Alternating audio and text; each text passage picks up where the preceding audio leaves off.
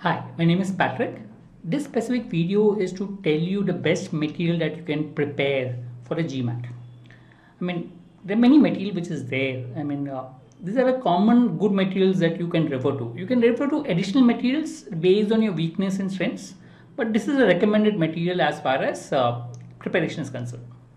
So let's look at it. So best material, the official guide. That's the basic and the best book that you need to refer to start with. So it has level 600 is what you can look at official guide. You have different kind of questions. The questions are, if you're aiming for a very high score, then the question looks easy, but the fundamentals are very important because these are the type of question that will come in the exam. Not the same kind, but the fundamentals will be similar. So it's very important that you go to the official guide properly throughout from cover to cover. It's very important because the fundamentals what you do out here will be reflected in your scores and the exam, etc. So official guide becomes the Bible or the important aspect to start with. So official guide is a first level book because it is by the people who are preparing GMAT questions. You will understand the type of question that comes, you will understand the fundamentals behind it, and that definitely helps. Next is the official content verbal review. So say 600 to 700 level of questions basically. So this will give you additional practice and questions that are required for practice purpose. So you can refer to these, again all official.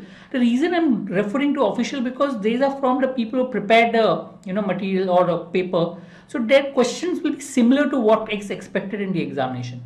So it's preferred that you refer to the official guide as far as possible.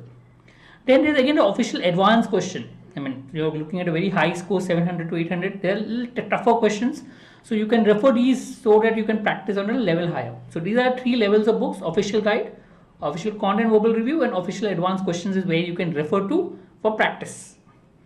Okay. Apart from that, there is GMAT club which is there. You have varied kind of question in GMAT club at different levels. The old official guide questions, everything. So you have many questions that you can look for. So good source for practice. So if you're really looking for a lot of practice, GMAT club is one area where you can maybe refer to in terms of practice as far as possible. So these are the material that you can refer to for preparation at least. These are all official material purely because it helps to go through official medium because the questions are sort of prepared by them. So automatically it helps. Yeah, if you're weak in a particular area, you want specific focus, you can refer to other material as well. Also, they have official mocks which are MBA.com, 6 mocks. You can refer to that 6 mocks. Help you to write, because these are the actual reflection of maybe your scores.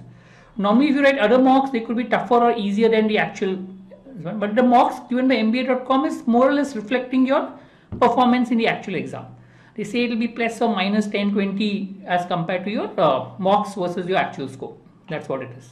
And good source to practice, good source for questions, help. I hope this clears in terms of the type of material that is required for preparation. So you can start with this, then based on your scores in the mocks and the other, you can then refer to any other material that you want. But yes, you can start with this material to get familiar. Thank you.